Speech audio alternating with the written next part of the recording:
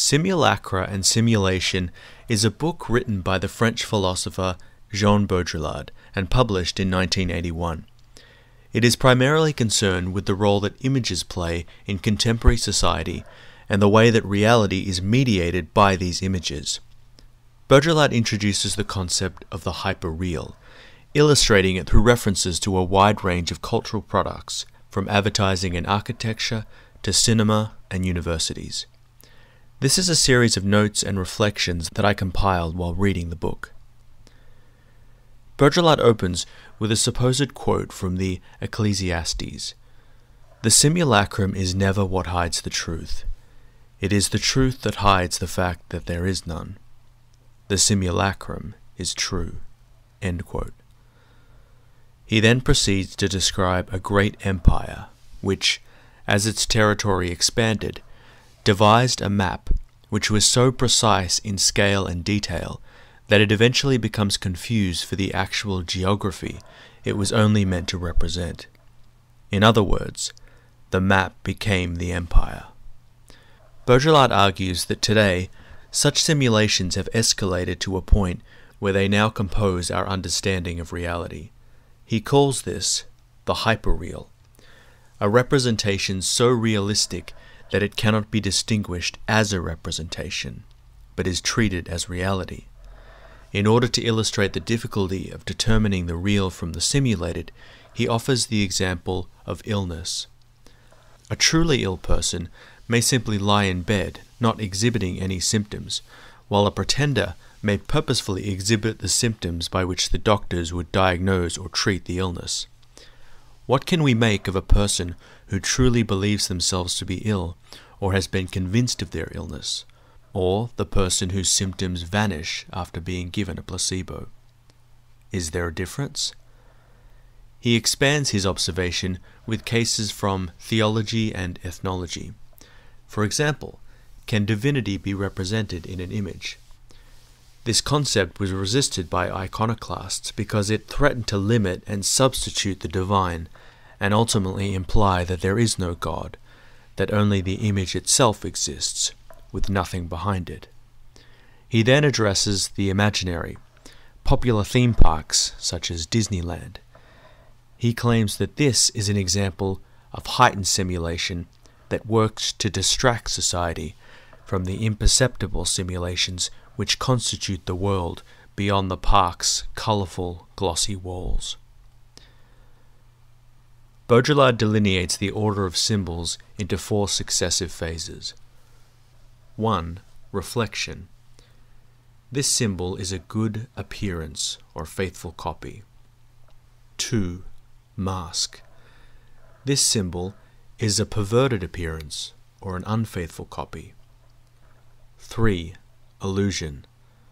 This is a cover-up, pretending to be a faithful copy. And 4. Pure simulacrum. This has no relation to reality whatsoever. He then turns to the simulations of television, citing the 1971 series The Loud Family, which documented the daily life of an American family for a national audience of 20 million viewers. He refers to the series as television verite, which is French for truth or reality. It was an early example of reality television that 21st century viewers are now saturated with.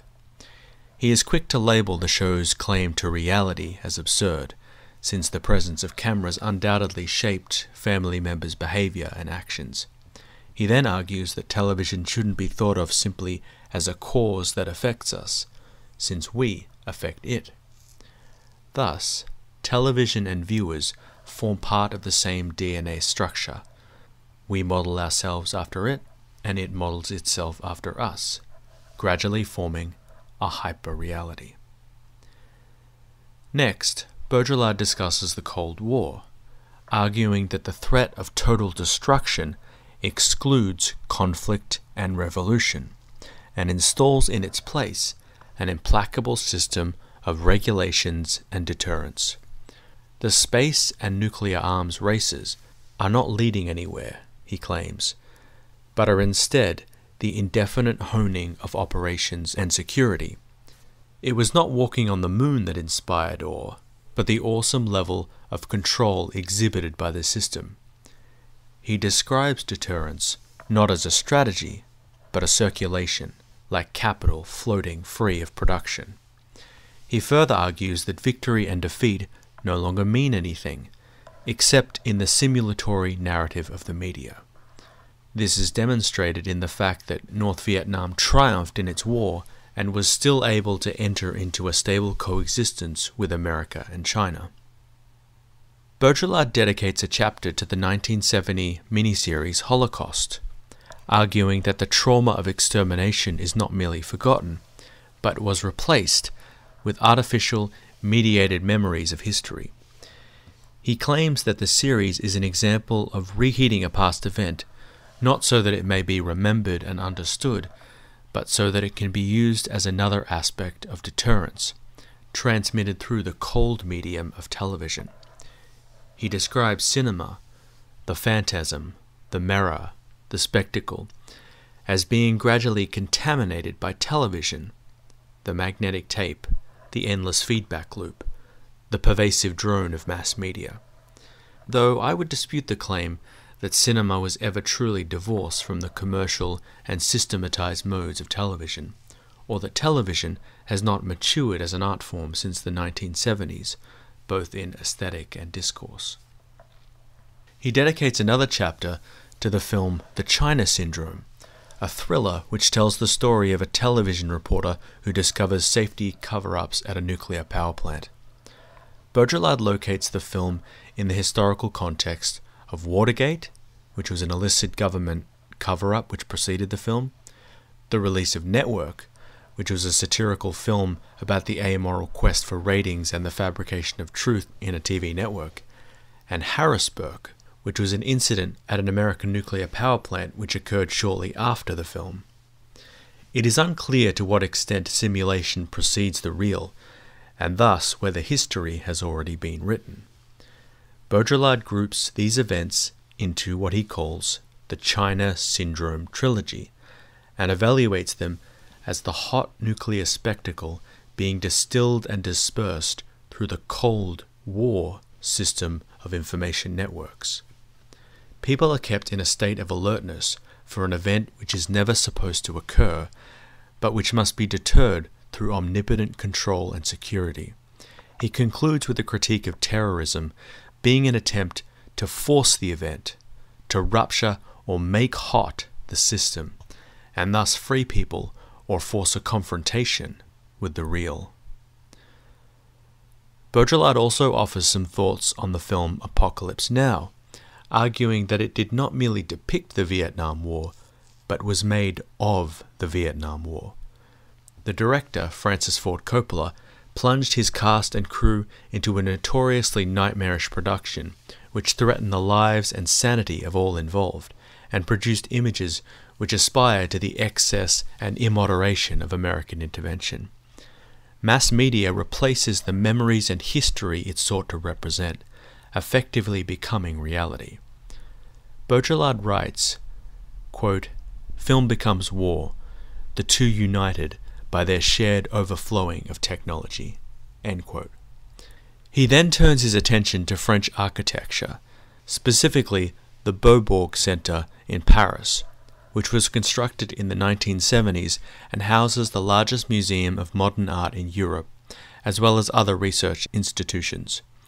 He labels this building a, quote, "monument of cultural deterrence, which functions as an incinerator absorbing all the cultural energy and devouring it."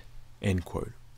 I wasn't quite sure why this building in particular was so offensive to Baudrillard, but it may have something to do with its attempt to mediate culture into a consumerist model, its failure to resist the hyperreality, its potential to indoctrinate the masses with a simulation of authorized culture which replaces actual culture, or which prolongs the death of culture, possibly.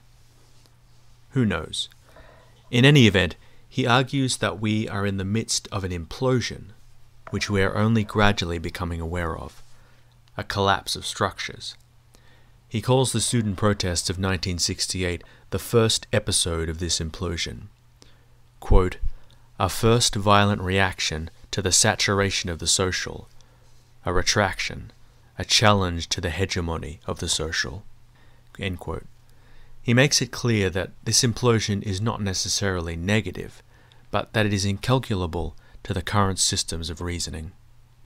Baudrillard debates the impact of mass media on people, particularly advertising, which he argues manipulates and tests its audience. Products no longer possess function, no longer serve us, but rather we serve them.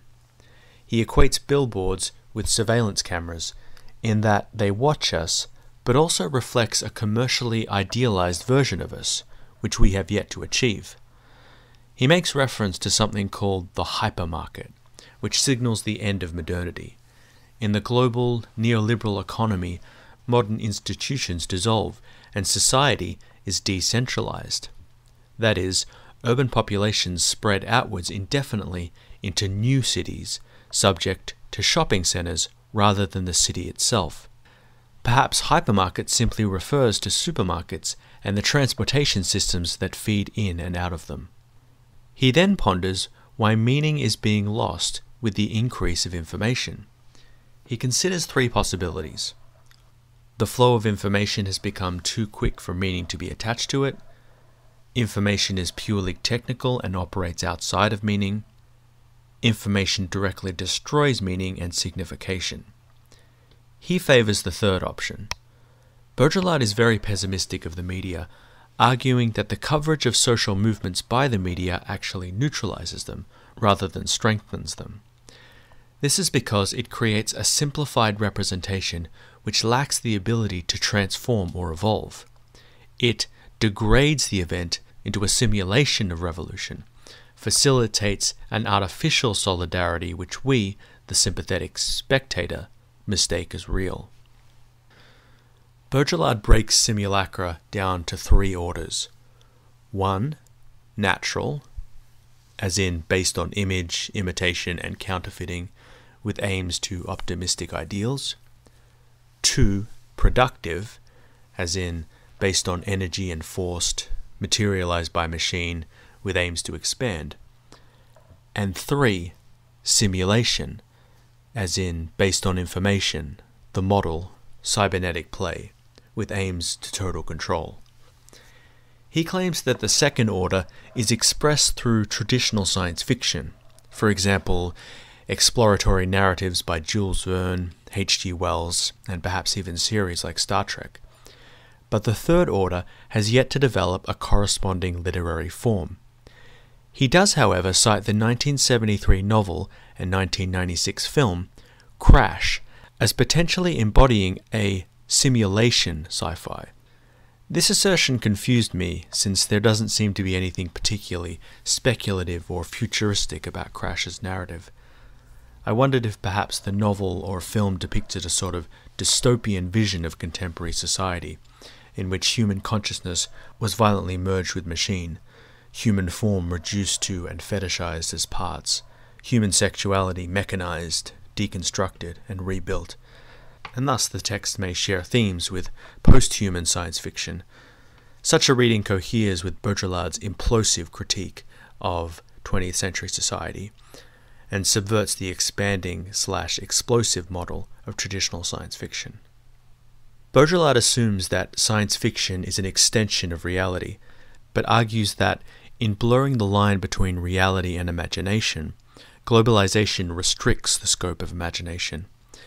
That is, if everything has been explored or described or systematized, then science fiction has nowhere else to go. But the question is, does this assumption bear out after Simulacra and Simulation's publication?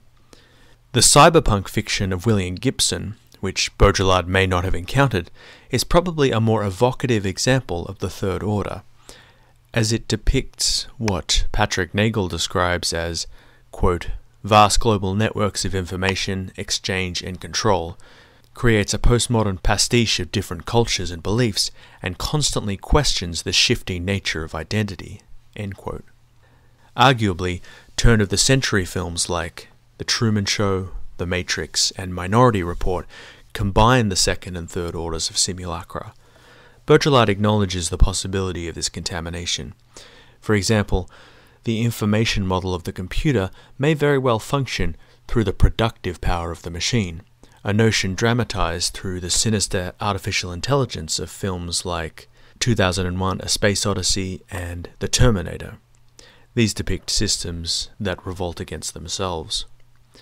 He concludes that the operatic qualities of the first order, the operative qualities of the second order, and the operational qualities of the third order may produce all kinds of interferences. Baudrillard addresses the question of animals, claiming that we respect the inhuman less than ever before. Our tendency to sentimentalize animals denies the reality of the natural world and reduces them to commodities, to be used as comfort items, anthropomorphs, objects of charity, or pre-processed meat. He claims that the ritual sacrifice and archaic butchery practiced by past civilizations were more respectful of animals because they at least acknowledged the animal had being and worth outside of human interest, and that this worth was being deliberately repurposed or transformed. I wasn't entirely sure if I agreed with this claim, but acknowledged that there was a conceptual difference between an animal killed to fill the plate of its killer, or the killer's family/community, and 1,000 animals killed by a factory to fill refrigerators and supermarket shelves. Essentially, Baudrillard seems to object to the human tendency to speak on behalf of animals, since it forces them to assimilate into human systems of meaning and hegemony. He reflects that this dynamic is comparable to colonial powers' insistence that indigenous people, non-European ethnicities, the physically or mentally disabled, and children be made to speak on their terms, or the presumption of these powers that they knew how best to take care of them. Baudrillard brings up the 1993 film King Kong as an example of the animal rejecting its status as a commodity and reclaiming its mythological status as monstrous other. The great ape is brought to the modern world in chains, evidence of the subjugation of nature or the infantilization of the native, only for it to break free and sack the industrial metropolis that denied it, to liberate the viewer from our modernist cage. Baudrillard notes the relationship between King Kong and the heroine implies the possibility of animal-human seduction. Meaning is inverted as the human characters behave inhumanely and the beast is humanized, first by its betrayal and then by its righteous anger.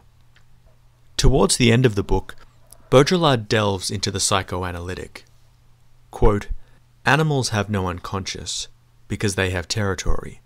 Men only had an unconscious, since they lost the territory." End quote. That is to say, even at our most primitive, humanity was nomadic, exploring, without a natural environment. In contrast, animals have an environment that they are shaped for and that is shaped for them, and thus lack an internal interruption, even if they have to endure the ceaseless external interruptions of humans. Una Chaudhuri suggests that this binary between territory and unconscious echoes Baudrillard's opening binary of the imperial territory and the map that eclipses it. The question is, does this then suggest that the unconscious is a simulacra of the territory we have lost and have never been able to regain? Baudrillard disputes the conventional wisdom that when everything is taken away, nothing is left. Because theory cannot accept the existence of a remainder, as in meaningless and insignificant byproducts, it cannot be subtracted from the whole. I found this claim a little confusing, and Baudrillard spends several pages trying to explain the concept of the remainder using various analogies. One thing he maintains is that, unlike other concepts, such as left and right, majority and minority, the remainder has no binary opposition. I wondered if this might refer to things that are unexplained, unincorporated, or denied by modern systems, such as the unconscious or the primordial. Regressed, these things gain power outside the limits of the system, eventually growing into the dark mirror of the social. Thus, the remainder is an excess, an infinite production of leftovers, rather than a lack. Within the framework of the Simulacra, one can't help but wonder whether society is the original or the byproduct. To put it another way, does our shadow fall from us, or did we emerge from it? Baudrillard obviously doesn't give us a clear answer. Instead, he mounts a scathing assessment of higher education as non-functional, lacking in cultural substance, and having no purpose of knowledge. He claims that the May 1968 protest featured students tearing apart the architecture of French academic centres in order to expose academia to its own rotting corpse. He likens these social ruptures to the American riots in Watts and Detroit, in which African Americans brandished the ruins of their neighborhood to highlight its neglect. Baudrillard's ire seems to stem from higher education's role in perpetuating the simulation rather than confronting it, in providing diplomas in return for currency rather than work. It is akin to paper being traded for paper, floating together in a Mobius strip. The arrangement is maintained because it is beneficial for the institutions, the teachers, and the students. However, it is in a state of perpetual entropy, of cooling down. The more people who have academic credentials, the less meaning academia will have. It is especially disappointing because, as Michael Payne points out, decades prior, universities seem like, quote, laboratories for new social and political values, end quote. But now, according to Baudrillard, they have been subsumed by the indifference and empty values of the culture. Baudrillard ends his book by offering a postmodern viewpoint on nihilism. He describes this third wave of nihilism in terms of transparency and irresolution, contrasting it with the political dimensions of romantic nihilism and the aesthetic dimensions of surrealist nihilism. Contemporary nihilism, he claims, is politically and aesthetically neutral, engendering not examination, but indifference, existing not through destruction, but simulation. Baudrillard admits that he cannot find meaning in the world, that he too has been made inert by the overdose of images, and thus considers himself a nihilist.